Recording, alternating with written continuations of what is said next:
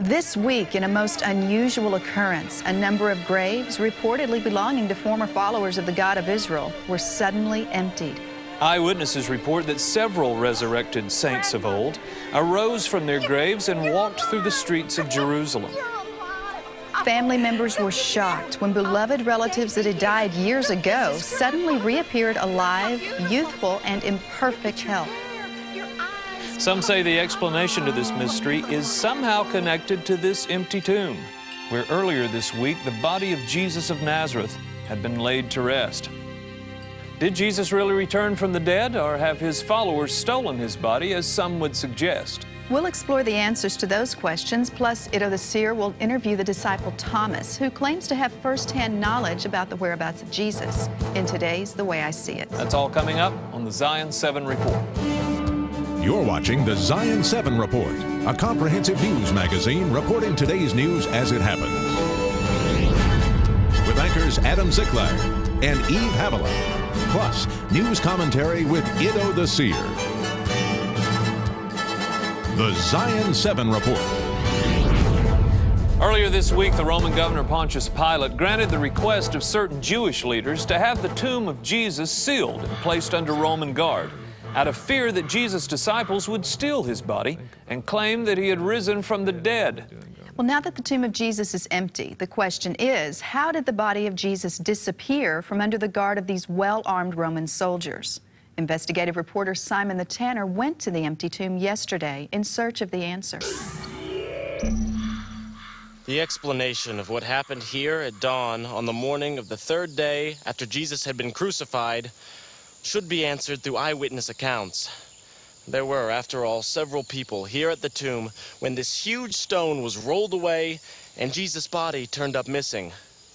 There were Roman soldiers guarding the entrance here as a group of women disciples approached from over there. Now, when the discovery was made that the body was missing, the soldiers took off to report the crime that way, and the women ran back in the way they came. Two groups, two directions, and as it turns out, two very different stories.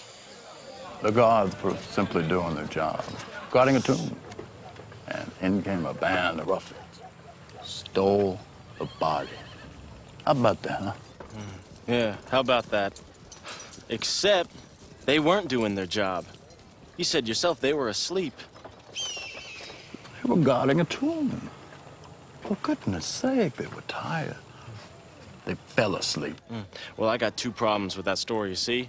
If these men fall asleep on the job as Roman soldiers, they're dead men.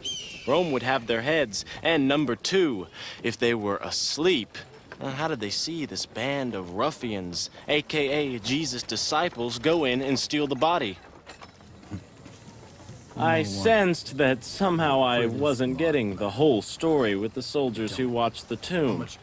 So I proceeded to my appointment with one of the women disciples who had also been present the morning that Jesus' body had disappeared. While her story was even more fantastic than the one the soldiers told, I sensed something very genuine about what she had to say. I'm not the kind of person you'd necessarily want to be seen with. When I met Jesus, things changed. I found a whole new life.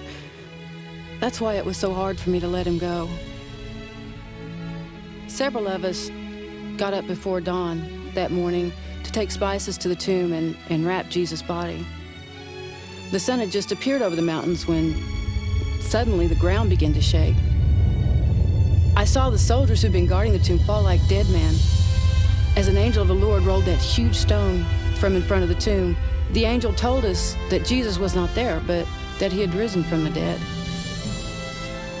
We looked in and saw for ourselves. Jesus was not in that tomb. Then the angel said that we should go tell the other disciples what we had seen. As we turned to leave, we saw the Roman soldiers grabbing their belongings and running towards town. They looked like they'd seen a ghost.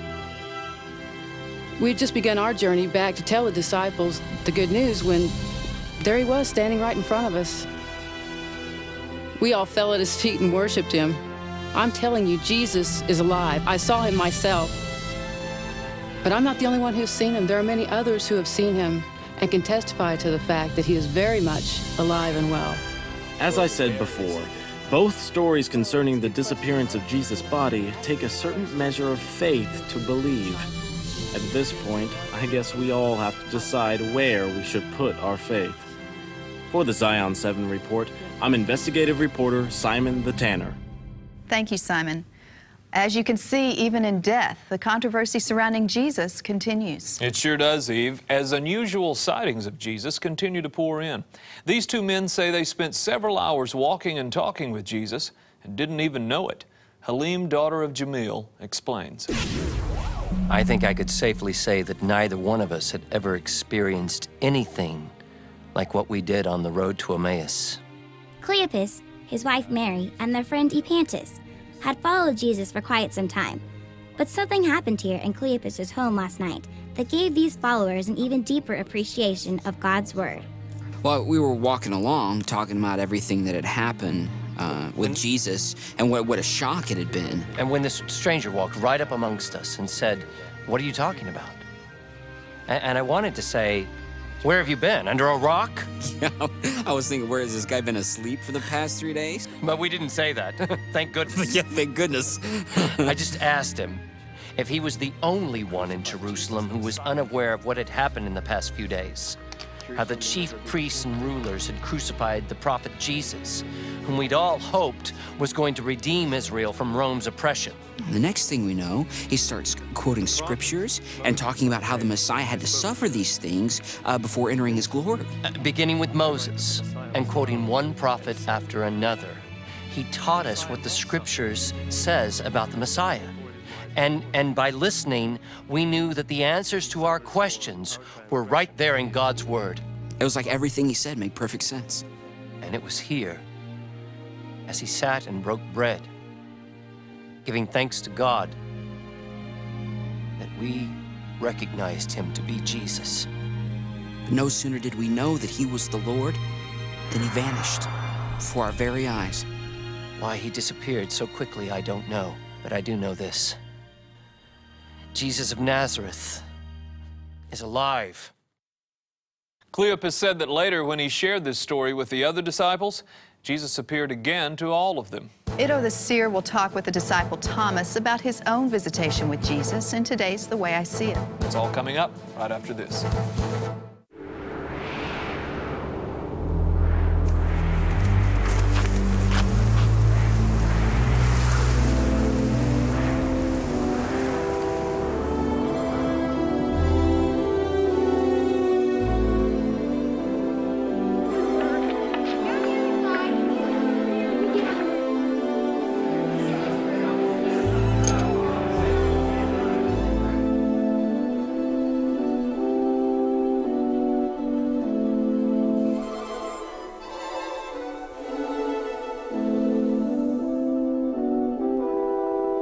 The day is coming when every scripture will be fulfilled, including the triumphant return of Jesus to gather his church.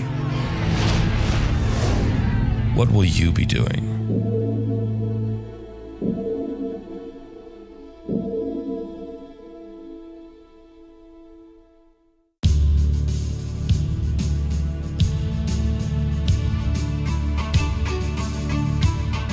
It's time for The Way I See It with Iddo the Seer.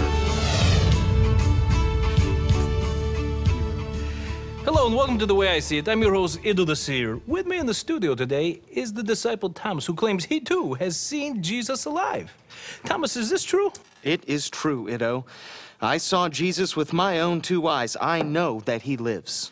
Now, correct me if I'm wrong, but when all these sightings of the resurrected Jesus began to happen, you didn't believe it at first, did you? No, I must admit, I had a little trouble believing it at first. So you doubted? I wouldn't say I doubted. I was uncertain. Okay, let me see if I got this right. All the other disciples had seen him, and they were trying to convince you that he was alive, right? Yes. On the evening of the day Jesus arose from the dead, all the disciples, except me, were gathered together, and suddenly, Jesus was standing right there with them. Peace be unto you.